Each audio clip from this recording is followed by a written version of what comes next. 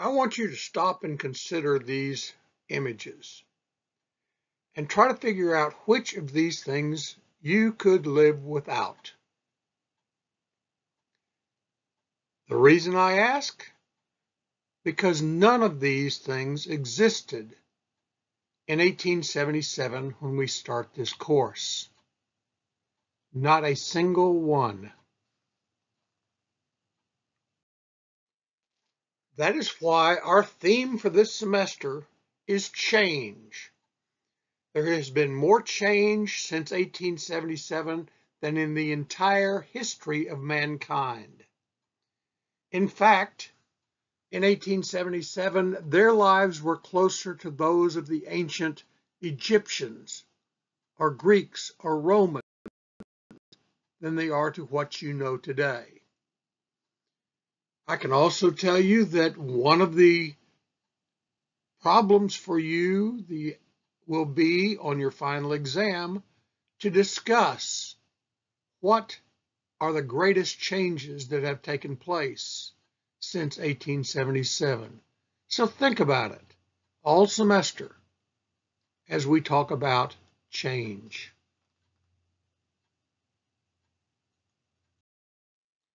A graphic example of change is this map. You'll notice that the United States virtually did not extend beyond the Mississippi River. Think of the map today, and that gives you a good illustration of the kind of dramatic change that we're talking about that happens in the period we're studying this semester.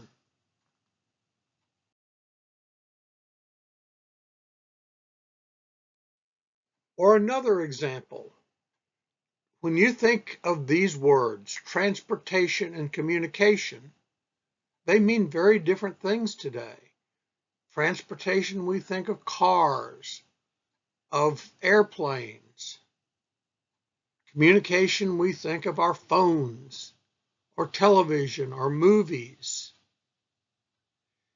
And yet, in 1877, the definition of these two words was the same, because with the exception of the telegram, people did not move information, did not move goods, did not move themselves any faster than they could walk, or ride a horse, or maybe a train. And so communication and transportation were the same thing. Change can be stressful, or it can be exhilarating, or anything in between. But it's something that we all experience. Your generation will see more change than any generation ever. Just like your parents' generation has seen more change than ever before. But we can learn from change. No, we cannot go back. But we can learn from the mistakes that we made and do better next time.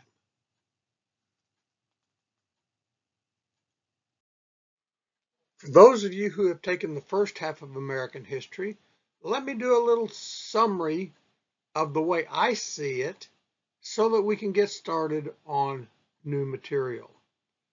First of all, I see the first half of American history as basically building a building. You have to acquire the land. That's what we call colonization and expansion in the first half of American history. You have to lay the foundation. That's what we call the Revolution. The Constitution set the basic framework, was the design for the building, if you will. With Jeffersonian democracy, we began to put up the support systems for this new building. With the Jacksonians, the building began to take modern form or shape. With the Civil War, we almost tore the building apart, but we were deciding what the final structure would look like. After the Civil War, we had a completed building that we could see what the nation was going to look like in the future. But any of you who have been through any kind of new construction know that everything doesn't turn out perfect. There are mistakes. Some things were miscalculated or were unforeseen.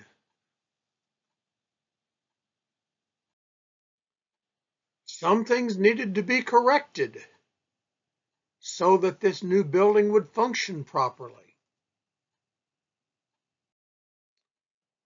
And there is always remodeling that needs to be done, updating this building so that it stays functional as time changes. It is these corrections, these updates, this change to the building that we call the United States of America that we will be focusing on during this semester. We are literally going from a time when horses were the backbone of the country to today's modern world with airplanes, automobiles, cell phones, and the internet. Let me give you some examples of things that you are accustomed to that did not exist in 1877. And as we talk about this, think of how this changes the way people live. In 1877, electricity had not been perfected as a power source.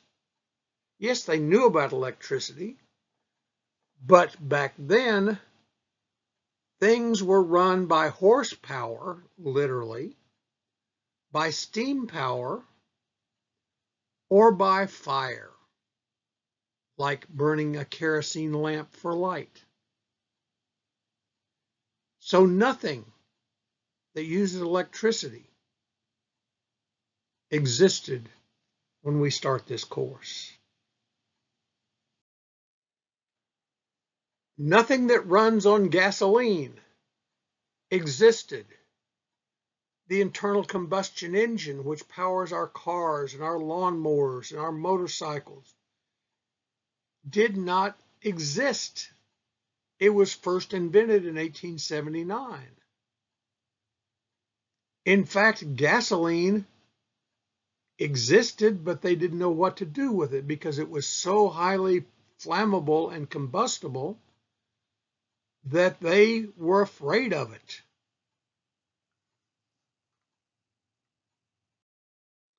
Think of how you might be taking notes on this lecture with a pen. Those didn't exist when we start this class.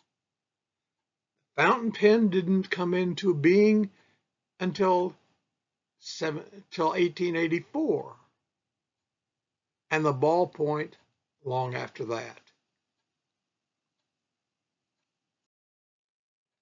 Think of how the automobile changes the way you live, because they didn't have automobiles back in the 1800s.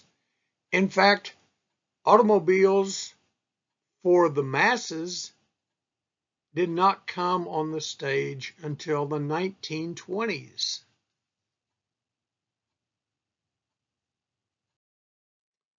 The first powered flight of an airplane was not until 1903, more than a quarter century after we start this class.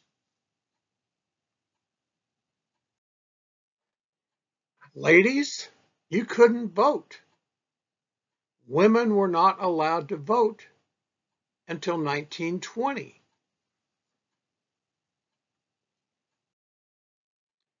There was very little racial integration when we start this class. In fact, schools were not integrated until the 1950s and 60s.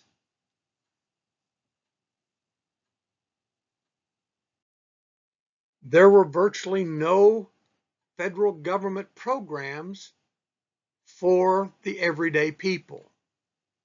Government was a fairly elitist operation that took care of the wealthy, but did very little to directly help the general population. I know you think of your phone as an extension of yourself, but when we start this class, it was just being invented. And the first few phones were only for commercial use. In fact, private phones in private homes did not become common until the 1950s.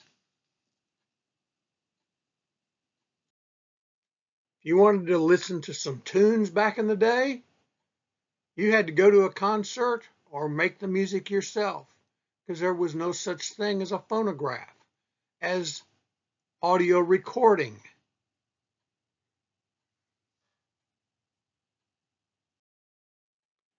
Moving pictures were not even on the horizon until after 1900, and motion pictures with sound until the late 1920s.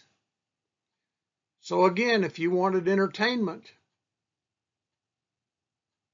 you had to create your own or go to the theater.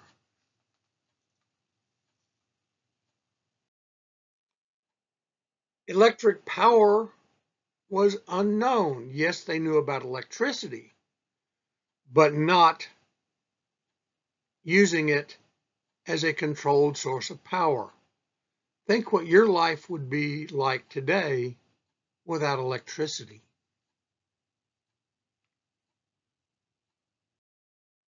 Without electric lights, we would pretty much have to go to bed when the sun went down, and we couldn't start work again till the sun came back up.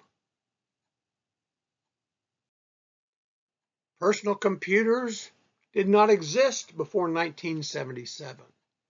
That means that virtually all of the people you interview for your project grew up without having a computer.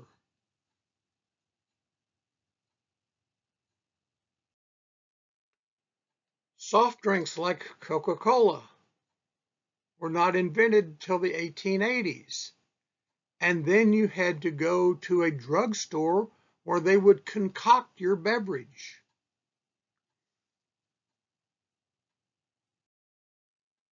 I'm not even going to talk about what they did before this, but toilet paper wasn't invented till the 1880s.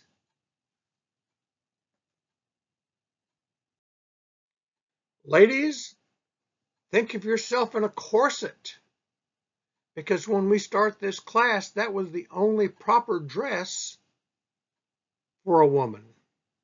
The bra was not invented until the 1890s, and it was still shunned as risque. The only reason it changed was because during World War I, the metal shortage caused a shortage of stays for corsets, and women had to find another way of support. And a phone that was not tied to the wall with a wire, that didn't exist until 1983. And when it was first introduced to the public, it was about the size and weight of a brick. And how did they hold their clothes together? Because the zipper wasn't invented until 1913, and Velcro until 1948. When we start this class, you have to either lace it up or use hooks and eyes to keep your clothes closed. The electric refrigerator was not invented until 1911. Before that, you had to depend on ice, if you could get it, or you had to go to the market virtually every day to get your perishable goods. What we think of as breakfast cereal, was invented by Kellogg in 1913 as a health food.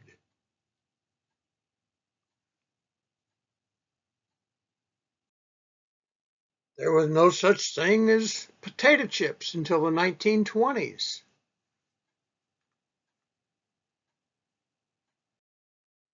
Can you imagine living in Texas without air conditioning? Well, they certainly did that, because until 1902, there was no such thing as air conditioning.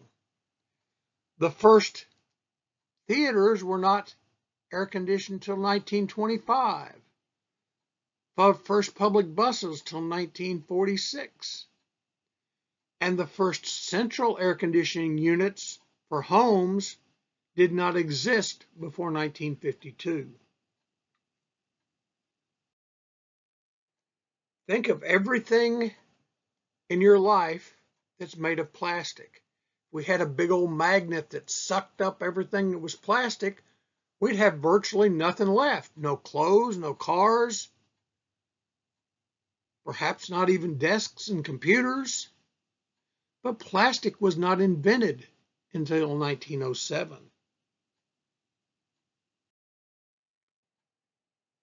There were no credit cards.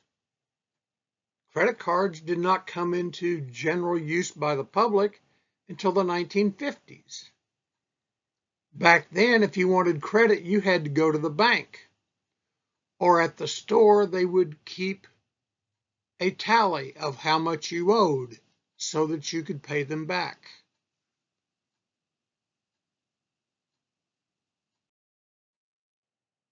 How could we exist without pizza, the staple of life?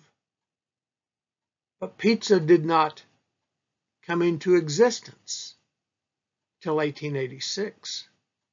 If you had mentioned pizza to a crowd in 1877, they wouldn't have known what you were talking about.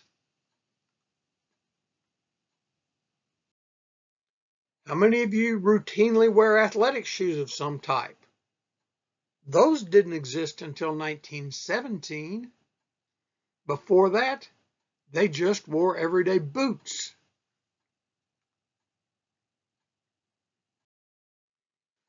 I don't know how many of you recognize this guy. His name is James Naismith. And he was looking for something to try to keep his football players active during the winter. And so in 1891, he went into the gym and created basketball.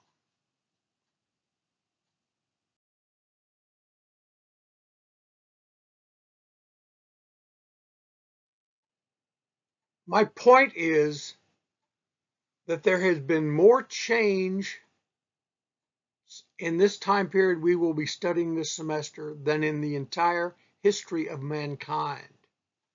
In fact, your parents' generation have experienced more change than any other generation.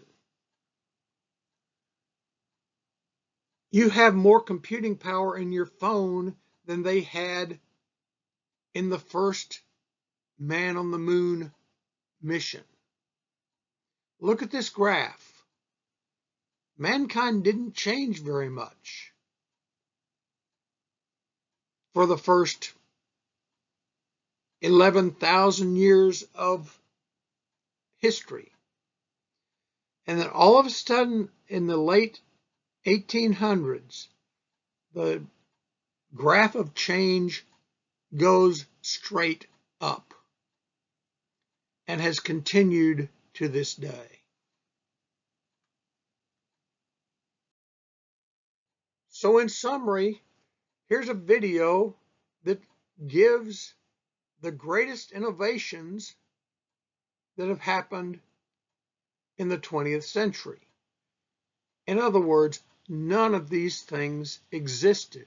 People could not use them because they did not have them when we start this class. Again, think of how life was changed by these inventions.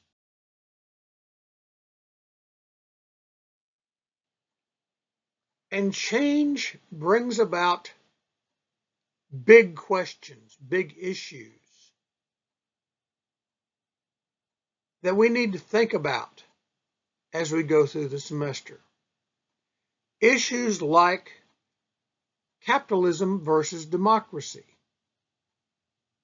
Many people today think that those are the same, but are they?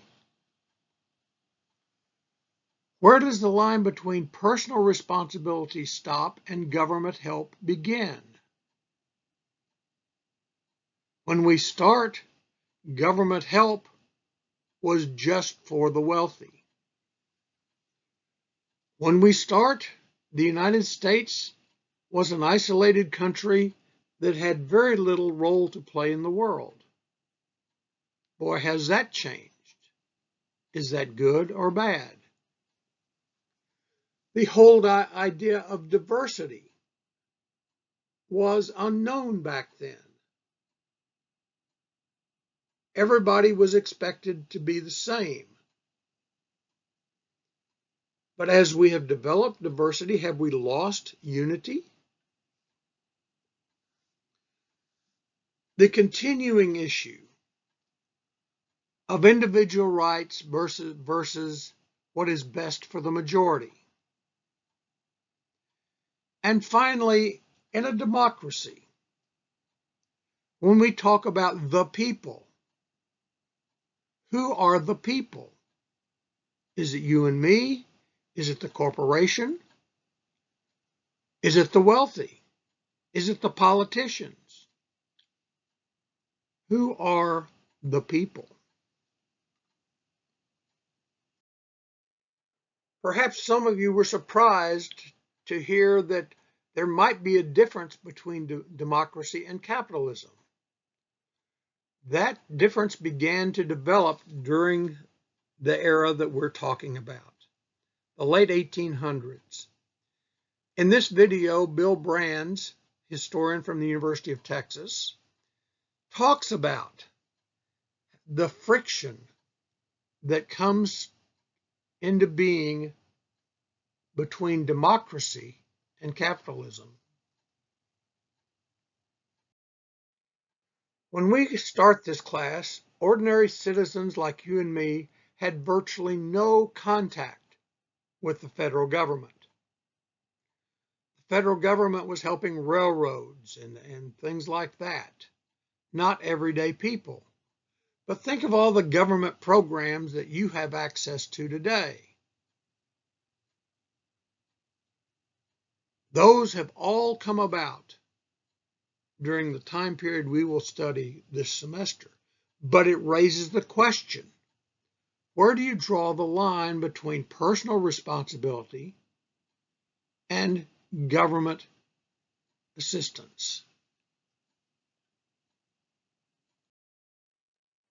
Again, when we start this semester, the United States is an isolated country that is concentrating on developing itself.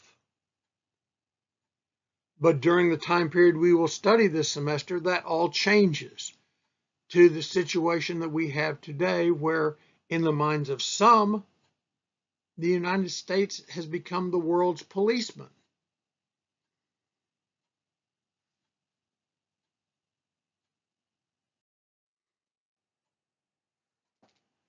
And the American way has spread around the world, not just in terms of government, but in terms of culture. Think of McDonald's existing in Paris or Kentucky Fried Chicken in Moscow. That kind of globalization has happened in the past few years. It did not exist in 1877 when we start this class.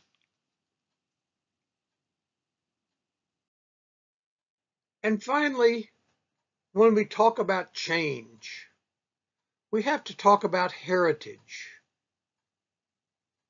What heritage do we embrace? What heritage do we need to change or even get rid of? Whose heritage? When we start this class, the only heritage that counted was white America. Has that changed?